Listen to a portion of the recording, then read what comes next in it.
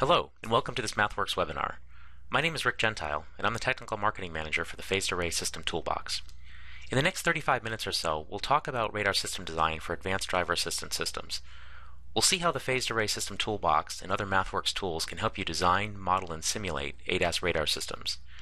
In addition, we'll take a look at how these types of models can be integrated into larger systems. Before we start, I'd like to make a few announcements on the logistics of this session. These slides and a recording of this webinar will be made available within a few days. The examples shown during this presentation are based directly on those shipping with the Phased Array System Toolbox, and they will be uploaded to MATLAB Central. I'll show you where you'll be able to download a trial license from our product homepage to try them yourselves. Of course, if you have any questions concerning this presentation or any related topics, please feel free to send me an email. Okay, let's go ahead and get started. This webinar is organized to show you how ADAS radar systems can be designed, modeled, and integrated at the system level. I'll first start with a quick background and provide some motivation for building ADAS radar applications. I'll then walk through the key aspects of radar models and how they relate to ADAS applications. Now, the main portion of this webinar will be shown within the Simulink environment using both a long-range and a short-range radar model to demonstrate how you can design and model your radar systems. I'll demonstrate how to integrate these types of models at the system level as well. The first example is built up as a long-range system using a complete adaptive cruise control system. The second example is based on a short-range radar which performs blind spot detection. I'd also like to go through a few additional examples which are related to ADAS applications that I think will be helpful to you. I'll then wrap up the session with a conclusion and then answer the questions you submitted. Let's review some background before we get started. Through a combination of legislative and consumer demand, vehicle safety continues to migrate to the forefront of system designs. And automotive ADAS systems continue to expand in scope with every new model year. And with many designs, vehicle safety through ADAS has really moved from passive warning to active control, which also has at the same time driven up sensor accuracy requirements. Now, the radar sensor technology in ADAS effectively adds to the number of eyes that you have on the road when you're in an ADAS-enabled vehicle. A radar has the advantage of being able to see even in conditions that are not friendly to a camera. Radar also provides the ability to measure speed and distance of objects with great precision. You can see there are many different applications for radar and ADAS. I show them here in terms of short and medium range and long range systems. The main differences are based on the fact that the short range systems are lower power and typically have wider bandwidths because the higher range resolution is needed to more accurately measure the range at the short distances. And this is required because in short range applications there's less time to respond and also may result in additional false warnings if it's not as accurate. So ADAS radar applications will likely evolve to take advantage of things like beamforming in the future, which is also part of the modeling capability of the Phased Array System Toolbox. But in the upcoming examples, we'll stick to the single element systems. The radar models that we go through in this webinar are built in Simulink, and they also are available in MATLAB. We support both platforms because MATLAB is a great platform to develop sensing and control algorithms, and Simulink is a great platform to develop control algorithms and integrate sensing and control components of a system. We have tight integration between these environments, and we work to make it easy to use the MATLAB language within Simulink. Now, ADAS radar systems share many common attributes across the wide range of possible applications that we discussed in the previous slide. Take an active safety system such as adaptive cruise control, for example. We continue to see a trend towards using different sensing technologies such as vision and radar to get better reliability and more vehicle autonomy. Information extracted from these sensors needs to be fused, but it also needs to be fed back to control algorithms to ensure the vehicle takes the proper actions. And so all this has to work together as a system, being able to model each piece of the system and then put it together as a system, including all the control aspects. Now, in this webinar, we're going to focus on the radar portion of this challenge. So let's take a closer look around. Okay, in designing radar systems, there's a few challenges, and part of the first challenge is putting together a faithful model of the radar system itself. And we feel that these can be nicely addressed with the tools that we're going to go through in this webinar. The first challenge is really based on designing a radar component or system, and there are many aspects of the radar that need to be modeled and included in this to make it useful. This includes modeling all the blocks in the radar, of course, but also the propagation path, and being able to model the targets and the objects that are in the field of view of the radar. It also includes building optimal algorithms for your application, whether it's for detection or any other related functionality. Now, once the radar component or system is developed, the next challenge is really to integrate it into a larger application or system. And as part of this phase of the workflow, you may validate the radar performance. You might look at what-if scenarios. There's a whole bunch of explorations that might need to be done. And when there's, for example, anomalous data in a road test, you have a model to go back to and see how where the problem might be. And system design always includes making cost versus performance trade-offs, and it's critical to be able to, especially in safety systems, to model off-the-shelf components with the greatest fidelity possible before making the final design choices. And I'm going to show you a few examples where this can be very valuable. Okay, we're going to go through our first example, and we'll start with a long-range radar application based on adaptive cruise control. Now, the vehicle with the radar in this demo is using an FMCW radar to detect and calculate the distance to the vehicle in the lane directly in front of the radar. We've modeled an FMCW radar in Simulink using the phased array system toolbox. We have the full radar model, including waveform generation, the transmitter, the receiver, the propagation, the signal processing. In this example, we'll also use Simulink to model the vehicle dynamics as part of the feedback loop. The ACC system ensures the vehicle proceeds at the directed speed until the car is in front of it is detected at a distance that's considered to be not safe. Now, once this condition is detected, the velocity of the ADAS-enabled vehicle is reduced until it is at the desired safe distance from the vehicle traveling in front of it. At the time the safe distance is achieved, the ADAS-enabled vehicle then returns to its desired cruising speed. Now, after we walk through the radar model, we'll see a short visualization of this feedback system, which is driven, again, from the data generated as part of the radar model simulation. Okay, let's switch over to Simulink, and we'll take a look at the model and walk through how it works. Okay, so we have the adaptive cruise control system model here in Simulink, and this represents the full adaptive cruise control system. Everything that's in blue is associated with the vehicle that has the radar and is going to be performing this adaptive cruise control. The yellow box includes all the vehicle modeling for the car in front that's being detected by the radar, as well as the full wireless channel model for the system. Okay, so in this example, in the velocity controller, we set a cruise velocity and a safe distance that we want to achieve for this vehicle. And the vehicle starts in motion and uses the radar return to calculate the distance between the two vehicles. That safe distance is breached, then the vehicle controller slows the vehicle down so the proper space is maintained between the two cars. Now you can see here the transmitted signal comes out into space, reflects off of the vehicle in front, and then the return signal comes back in through the receive chain into the radar here. I'm going to focus more in this block here shortly. Before I do, I want to show you that before this simulation gets run, there's a MATLAB file that gets run which sets up all of the parameters associated with this simulation. So that gets loaded in prior to running this simulation. And when we run it, it digests those values and then starts the simulation model. I'd like to show you the radar system first. Now, the radar system, we've got a combination of blocks that we built, as well as blocks that come off of the Simulink palette for the phased array system toolbox. For example, the FMCW is a block that has all these parameters set up. Some of them come from the MATLAB setup file, but some of them you can pick as drop-down pieces, and this really defines the waveform. And as we walk around here, you can see the waveform is generated, it's transmitted. That transmit block we showed in the previous view goes out into the free space model, propagates out, reflects off the target, and then comes back through the receiver, which comes back into the model over here. Each of these blocks can be expanded. I'll show you the display here we get when we run. In this case, it's an FMCW spectrogram, but we see that the signal comes in through the transmitter.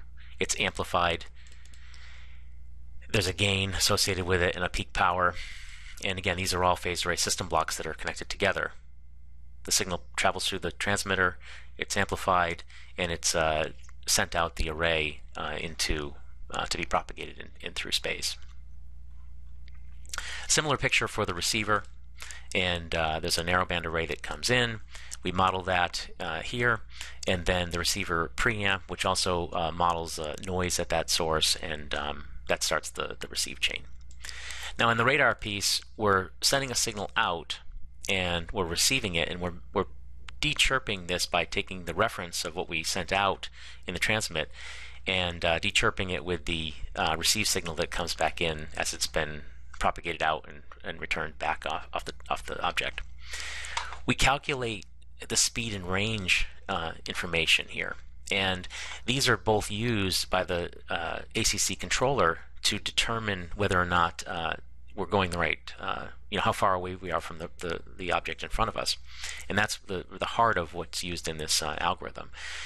These blocks of writing to the workspace allow you to, after the simulation is done, actually record each of the values in the simulation to a MATLAB workspace where you can look at them, debug, or do further analysis on. And I'll use that when I visualize the simulation to show you how that works. So the bottom line here is that the full system is simulated. We're using the radar to get the range, to detect an object and to get the range for it. But then we're also using that information in the full system control. Now, I've run I showed you some of the plots inside here. There's a whole bunch of different ways to visualize the information. In this case, I've shown a FMCW spectrogram that was based on what was actually transmitted, the waveform that was transmitted. And then here is the dechirp signal, which shows the effects of dechirping the signal after it's hit the vehicle in front. Now, the other piece that I wanted to show you is that we can quickly visualize this piece here. And I'm going to run this display. This is 30 seconds of data that I've recorded offline based on this same simulation. And go ahead and run this now. And you can see what it's going to show here is the two vehicles. This is the vehicle with the ADAS radar in it, and this is the vehicle ahead. And as it's running, you'll see the red car speeding up, and as the safe distance is detected here, you see that it wants to maintain the safe distance. So it actually slows down, and the other car in front speeds up. And so once the distance has been achieved, then the red car will speed up again as well. And this just gives you an idea, first of all, that the radar model can be integrated into the full system simulation, but also you have a way to see how it works and see, if it's doing what you expect it to do. And I'll show this in the other examples as well. Okay, let's go back to the display. So early in this webinar, we discussed the advantage of being able to increase the level of fidelity in a model. In this next example, we have the same framework used in the ACC example, but we have substituted components in place of the RF chain. This is done using a product called SimRF in conjunction with the phased array system toolbox. The basic components are shown on this slide, but it's easier to see within the Simulink example. So let's go there now. Okay, so this is the adaptive cruise control system with SimRF. Now at this level in Simulink, it looks identical to the previous model that I showed you. The big difference with this model is that what we do in the radar portion of the model, and I'll show you that right now. You'll notice that in the blue box here we have components which make up the model for the RF front end of the radar.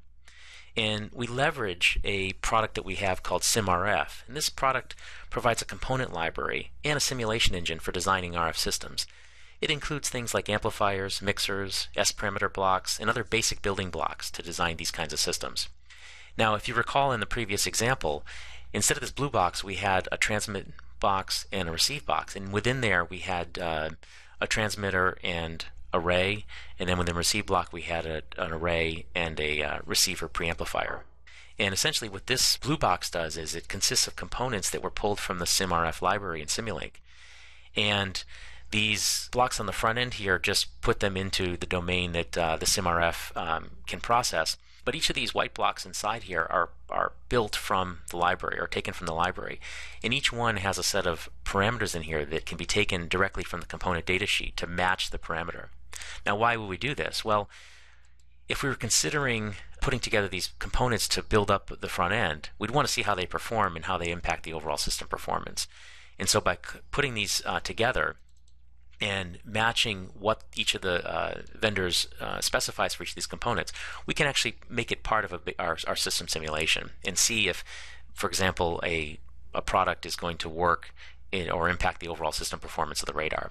And just like in the other example that I showed you, we have the same kinds of ways to visualize and look at the outputs and see how the system's performing.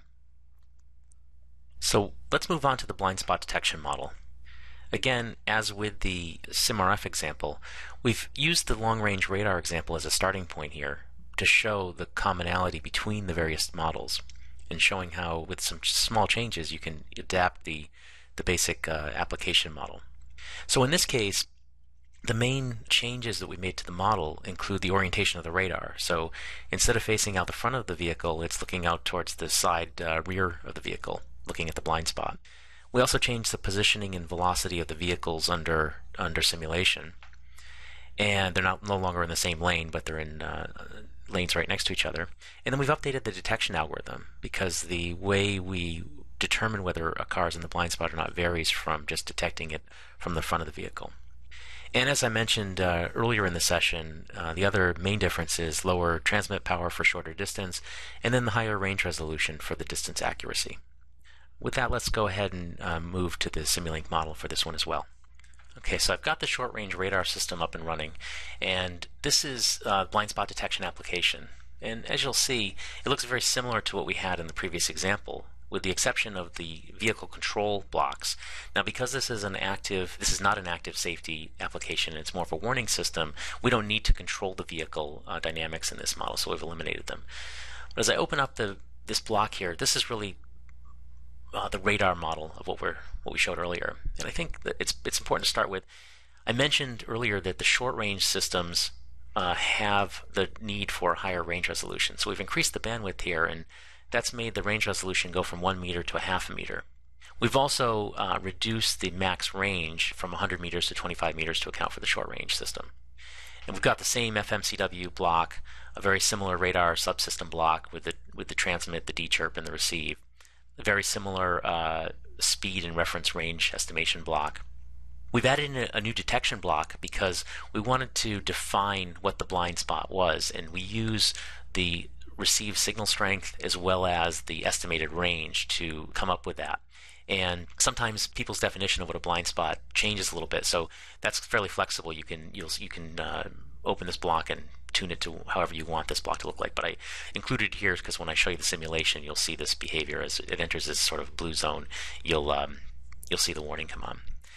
The last piece that I have in here that's different is this range angle calculator, which is used to help the simulation operate with a radar that's not pointing out the front of the vehicle anymore, but it's sort of off to the rear angle, and that's used to help in that process. And so it feeds in. You can see the angle comes out here, and this angle is fed into the transmitter and receiver to make sure that we're evaluating the return at the desired location. Okay, we're ready to visualize this. Prior to the webinar, I ran the simulation and saved the data to my MATLAB directory. And in this simulation, I'm using that data that I had previously collected through the simulation.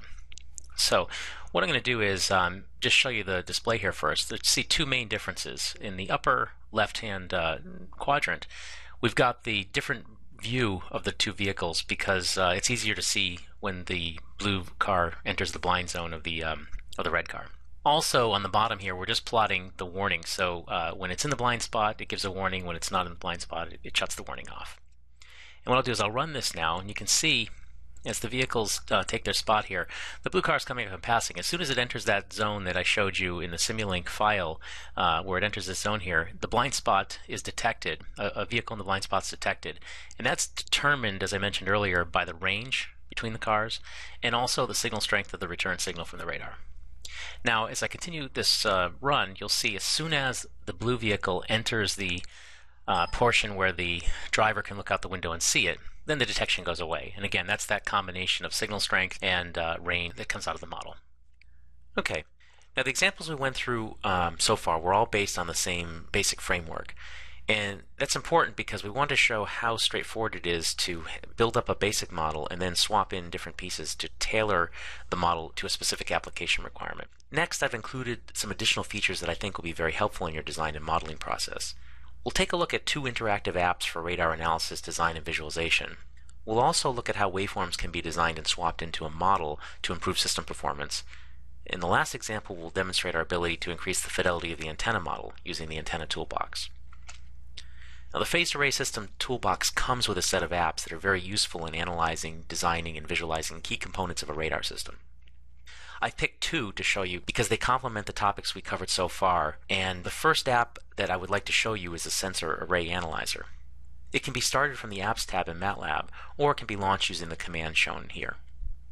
This app allows you to design, visualize a sensor array, and you can select the array and element type.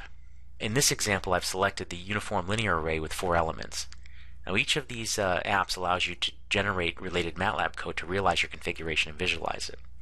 You can see here that the array geometry and the array response is actually plotted in here. And this is all interactive, so you can put element spacing, the frequencies, the propagation speed, the number of elements, and then select the visualization that you want. I've selected here the 3D array directivity, but there's a whole bunch of other possibilities to visualize, and I encourage you to try it out. The next app is the Radar Waveform Analyzer app, and there's a similar workflow where you can set up the type of waveform and all the related parameters that go with it. In this example, I've selected the linear FM waveform, and I've selected these different parameters, and I've chosen to visualize this as a spectrum. Again, there's multiple visualization options, and just like the other app, it's interactive, and it also allows you at the end to generate MATLAB code as an output, which can then be directly used in your project. In this next example, I want to show you how quick it is to change a waveform. Now, the basic model should look fairly familiar to you, and it's a similar type flow with all the radar components. But in this case, we've got multiple objects in the field of view of the radar, and we've changed out the waveform to an MFSK waveform from linear FM waveform. Now, this waveform improves the performance there's multiple objects inside the field of view of the radar. And so in this model, it's the same basic framework that we've talked about, but we've just plugged this block in, and you can see the block over here. This is the block and Simulink for the MFSK object that was put in place at the FMCW. This last example shows how we can improve the model of the antenna that we're using in our system. This example requires the product called Antenna Toolbox, which works in conjunction with the Phased Array System Toolbox. In this example, it's based in MATLAB, and when you're getting started with your model, you may want to get up and running quickly. And to represent this stage of the process, we start with a single element cosine structure just to get the visualization going. You can see in the top here is the cosine, and let's say that we want to modify the beam shape of the array. We move to a 2x4 rectangular array, and again, it's a very quick process to change the array elements in the structure. And you can see here, to visualize, we've gone from cosine to cosine array, and this is very quick and easy to get up and running. Now, let's say that you want to move to a more complicated model, a more advanced model of the antenna.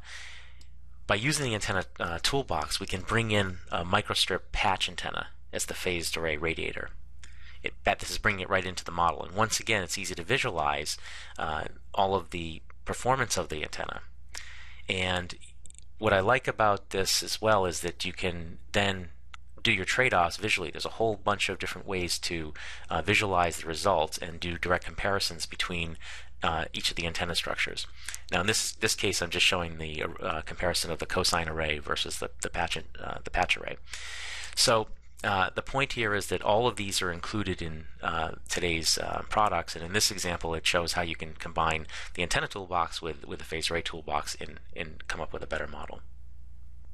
So as we look back on the radar modeling capabilities we've discussed in the webinar so far, it's a good time to point out that model-based design for ADAS provides you with an integrated workflow across all parts of your team.